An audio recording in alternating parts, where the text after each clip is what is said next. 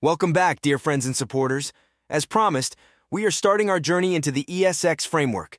Due to the recent issues between the AUX team and the qbcore team, it might be challenging for users with AUX resources to continue using them in qbcore.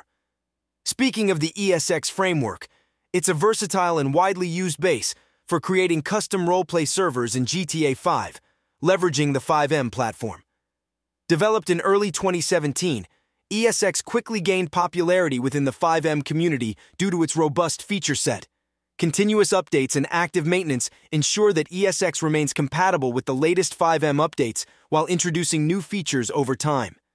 These elements combined have solidified ESX as a go-to choice for FiveM server developers, contributing to its enduring popularity and adaptability across various server environments.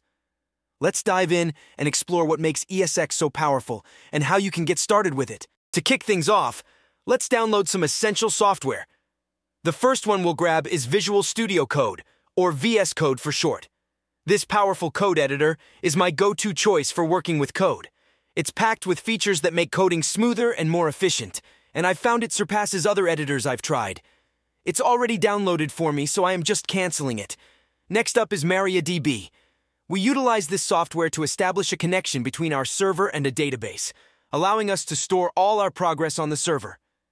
You might encounter various versions during the installation process, so don't get bogged down by the specifics. Just download and proceed. Now let's patiently wait for the download to complete. Once the download is complete, open the MariaDB file. Upon opening, click Next, then proceed to accept the agreement by clicking Next again. In this section, be sure to select HiveSQL, as this is the software we require for running and managing our database. Click Next once more. Now pay close attention to this crucial login screen. I recommend setting the password as root and enabling access from remote machines for the root user. On the next screen, there's no need to make any changes. Simply click Next once again, and patiently wait for the software installation to be completed. The next step involves downloading the server base with FiveM. To do this, follow the link provided in the video description. Keep in mind that the file name may vary due to constant updates. I recommend selecting either the optional, latest, or the version specified at the top of the page when you watch this video. After downloading, create a new folder named FiveM.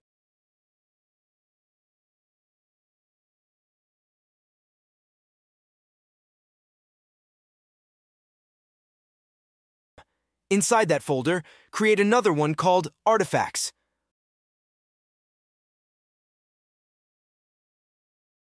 Open the Artifacts folder, download the zip file,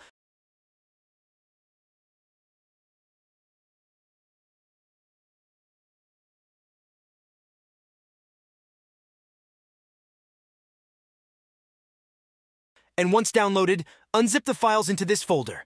You can then delete the zip folder and check for the presence of the FX server.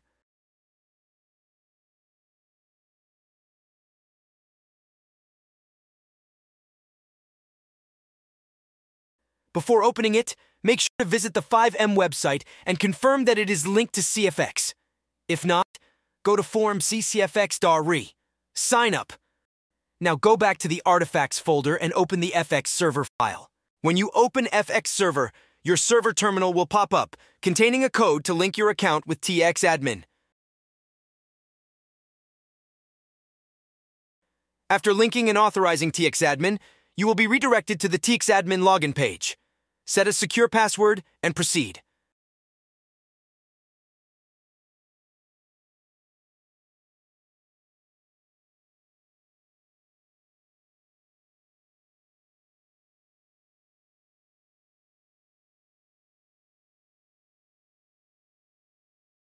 Once your account is created, you'll be taken to the foundation of the server.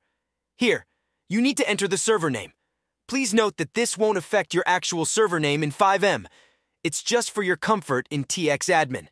In the deployment type, you'll find 4 options. Existing server data is used when you have files from another already built server. I'll cover all these options in future videos, but for now, we need the popular recipes. Now, in the templates section, you'll see 4 different frameworks. Although I'll cover videos on all frameworks in the future, we'll start by picking the ESX framework. We'll go over how to set it up, explore its features, Ensure the download path is correct, leading to the folder you created and directed to the txadmin folder. Once everything is set, go to the recipe deployer. This is a crucial step, so make sure to listen carefully. Once you click Next, you'll move to the Input Parameters section where you'll need to insert the license key. Don't worry, it's a free license key from CFX. Follow these steps. Go to Keymaster, sign in with your CFX account.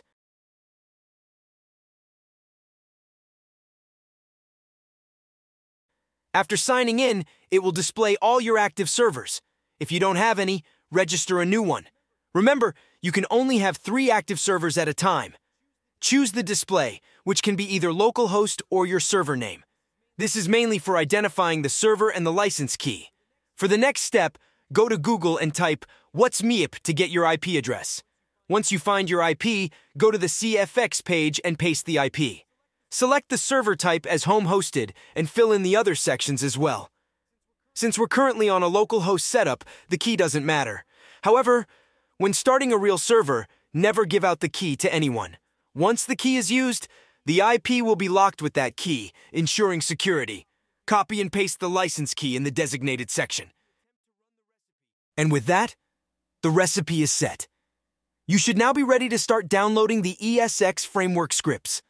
This will lay the foundation for your server, and you'll be on your way to building a fully functional and customizable roleplay experience in FiveM.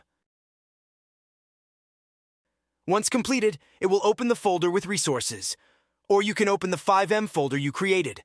Make sure you have a server.cfg file, as it's the mother for all scripts. When you open the resources folder, you'll see the default scripts you need to run a basic server. Open the session you created. On the left side, you'll see the database files. If it's there, everything is set up perfectly till now. Heidi's QL and database setup are extensive topics, and I'll cover them in detail in future videos. For now, it's important to ensure everything is working, and we'll delve into the details in subsequent tutorials. For now, let's go inside our play server. Ta-da! We're on our loading screen. I know, I hate this loading screen too, but don't worry. We're going to customize it in the coming days and provide you with some free scripts. Fill in the new player details and see yourself entering the game. If you've made it, congratulations. You officially create an ESX framework server by yourself. Go ahead, mess around with some citizens. Tomorrow we're going to learn how to give admin powers to another user and how to use the admin menu in detail. Until then, see ya. As we sign off for today, remember to hit that subscribe button for more content, and feel free to share your questions or thoughts in the comments below. Your engagement means the world to us. Until next time, happy gaming, and see you in the next tutorial. I am very happy to announce that Codeine has now crossed 4,200 plus active members, making it one of the best FiveM developers and server owners hubs. Fueled by this increase in member count, we've added developer AI bots to help fix code snippets for users facing issues. Moreover, users can also create logos for their servers using our logo-creating AI bots. With support for all frameworks from thousands of developers, you'll also find all the necessary free items needed to start a simple roleplay server. So what's stopping you from joining? Join now!